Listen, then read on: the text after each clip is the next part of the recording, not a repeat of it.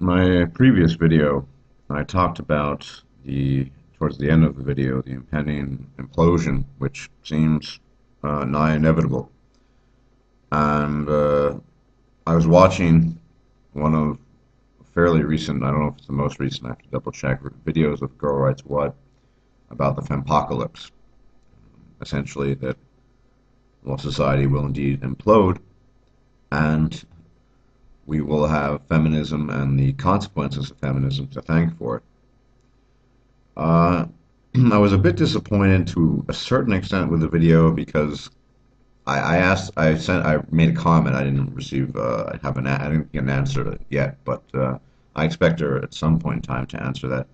And I'm making this video response. I don't want to put words in her mouth, but I wanted to address this whole idea of the good old days, or going back to the way it was, as it were. People talk about this very often. I think, in particular, social conservatives, and I'm not a social conservative politically. As I said, I'm pretty much a libertarian.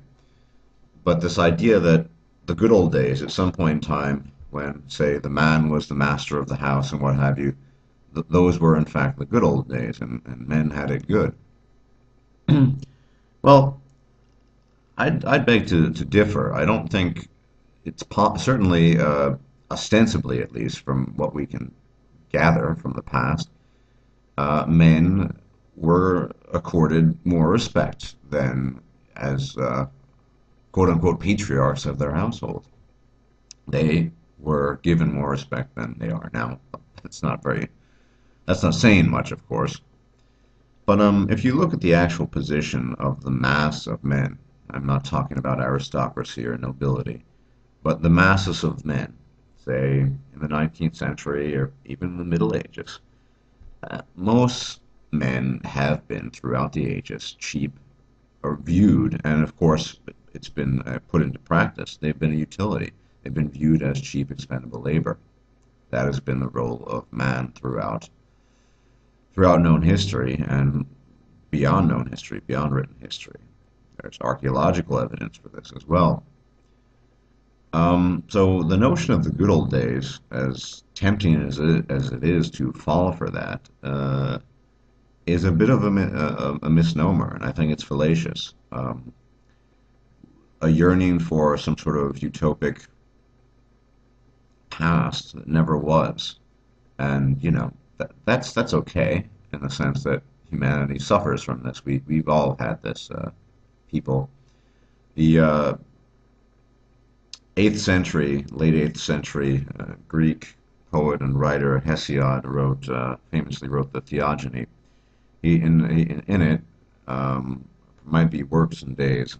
My reference might be slightly off. He wrote two major works. He talks about a progression of, say, gold, of the golden age, uses metals as a reference, then to the silver, then to bronze, and so on and so forth. So there's always been this yearning for a greater past. Without the Garden of Eden, of course, depending on your religious position, is of course a metaphor for the good old days as well. And it's very tempting to fall for the idea of the good old days for men. But the fact is, if the days were indeed so good when the man was the quote unquote master of his household, when he was allegedly accorded respect, why was he sent down the mine shaft to die? And did he die? Why did multiple men, many men, die en masse in such situations? Men, as I said, have always been cheap labor. They've been sent off to die in wars for tyrants in the past, monarchs, various magnates who thought it was their right to do so, to send these men to their deaths. And no doubt in the past there was much trumpeting of propagandistic, patriotic bullshit that accompanied the sending of the men to their deaths, as it is the case these days with regards to unjust wars and the nonsense of that matter. Only in the 20th and 21st centuries, it was mostly states. States composed of several modern monarchs who do the same thing. make no mistake, we can see the same thing happening today. I don't talk about it much, but I am a libertarian, and I think war should only be waged if absolutely necessary, and none of the wars we're engaged in are necessary. We are killing people over there that had nothing to do with anything, that it wasn't relevant, and we're sending our own countrymen to die for well, essentially the military-industrial complex, and that's pretty fucked up. But the worst thing about it is we send them to death on the false notion that they're doing something magnificent and just, and they're acting as quote unquote patriots for their country, when in fact they are cheap expendable labor. They're sent off to die, not necessarily to die, but they could well die. But they are grunts, and this has been the lot of most men throughout the ages. Yes, some men have risen above this, and some men were born into positions that were far above the lot of a grunt, of a worker drone. But to yearn for a past that never was is a bit dangerous. But even if we were to grant this past some level of credence and say, well, yeah, we did have it better. Back in the days, a man was the head of his household and a woman granted him respect and what have you.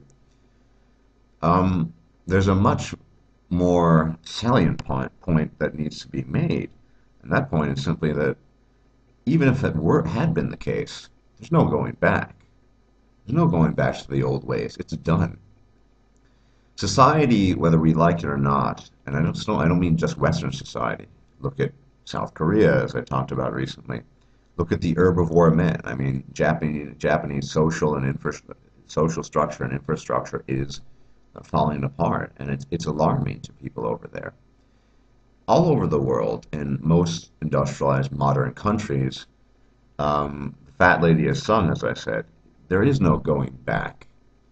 There have been changes brought about in Iraq that simply are irrevocable. We cannot go back to the point where, even if it had been some sort of glorious utopian situation for the male in society, where we say, oh, we're just going to go back to the good old days. Another point, of course, is I'm going to link to the video, Barbarossa's video about commensurate compensation. If the homemaker role actually is a a commensurate, an equal way of compensating a hardworking man, he arrives at the conclusion that it's not, and I would agree with him. The fact is that society has been changed so much, to such a large extent, by feminism and by its byproducts, and through, yes, social media and manipulative forces that seep into the psyches of both men and women, but of course women are the ones um, who carry the disease to a far greater extent, and the manifestations of the malady are simply far greater in womankind, and they are the ones who propagate it and spread it. And that is why society has sunk so far. There is no going back. Um, I was concerned, as I said in this about this video that Girl Writes What made, that there's this notion, she speaks several times on the issue of men paying more taxes, men contributing, their finances to a greater extent than women uh, to society, to the state. I wish she would clarify that a bit more, but men who are going their own way, we are individuals, and I believe I am, and the rest of you are as well, and we will enter into associations with people and befriend people, but I don't see our role as that of maintain, to be quite frank, to be quite honest, maintaining the infrastructure of society. Society has spat on us, has shat on us, and because of that, we have turned our back on that model. Um, we've turned our back on the model of the worker drone, and as I said, even if it had been some glorious period of time when men ruled the house, which I doubt, we have all the evidence that men, despite that, that throughout the ages, men were cheap, expendable labor. Why on earth would any cognizant, mentally mature man who's arrived at the conclusions that he has regarding his lot and status in life want to return to anything resembling that? So his wife would suck his dick promptly when he returned home. I mean, is that really worth it? I think not. So he gets laid on command. Not even that's worth it. Um, because the most important thing we have, something that probably is more a almost something ethereal, this because it doesn't really exist in any sort of concrete form, is this concept of liberty and freedom. That is to say that we as individuals value and cherish our freedom, liberty, our mobility, both mentally and physically in the world, more than we do shackling ourselves to an antiquated structure, notion that really has no currency anymore. It has no currency anymore because it's not going to work. That's the most important point and issue. We cannot go back. Um, it's like saying, well, it's a poor analogy, but we have this massive obesity problem in Western civilization. It's like saying, well, let's have people all do farm work manually again. That way they'll burn more calories. Well, that might be true, but there's no going back to that despite that. So I don't see the role of men to to safeguard society against the destruction that has been wrought by female kind, by feminists, and by their assorted male servants who think they're either doing something good or just in on it, or just in it for themselves. Um, Cui bono, whose benefit? That's my take on that. This position I have might disappoint a lot of people, but I just don't think the good old days were that good, to be quite honest. Yes, there probably was a modicum more respect accorded to men than now because we don't get any.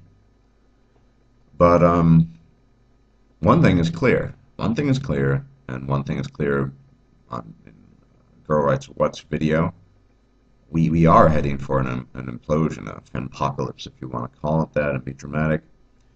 It's unsustainable, and we see it in Japan, and we see it in the myriad responses of viewers on YouTube, and as I said, we see it in Korea to a more limited extent in the manifestations of their reactions to a stifling social contract that is forced upon them their entire lives.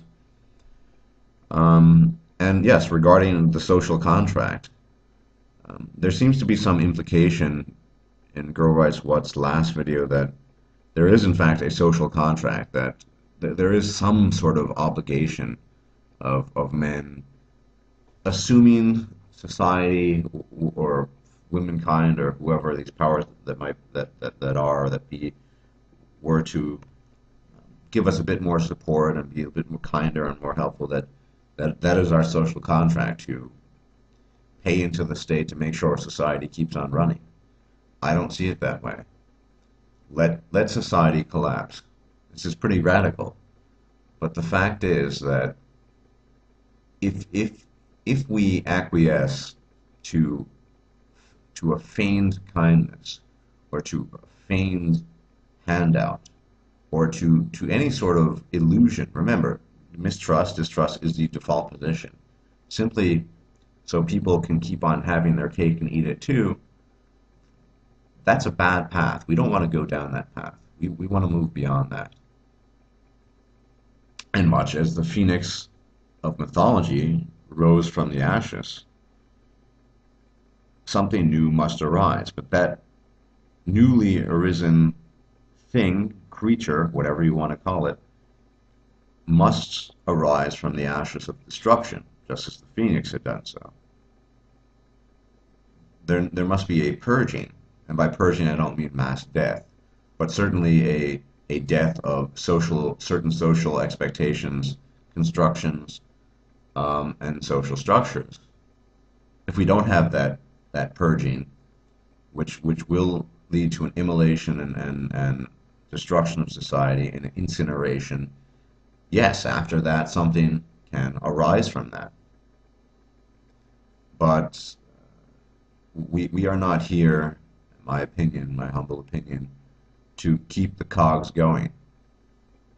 We're not here to. I mean, essentially, the analogy I would make is you have a tired and worn out and overworked working horse. We are that working horse. And people who would suggest we either return to the old ways or uh, that we be given some incentive so that we might return to some worker drone model. Think of it this way: the the carrot or whatever vegetable of your choosing, and with the carrot that's dangled in front of the draft horse in a vain attempt to keep the draft horse prodding on.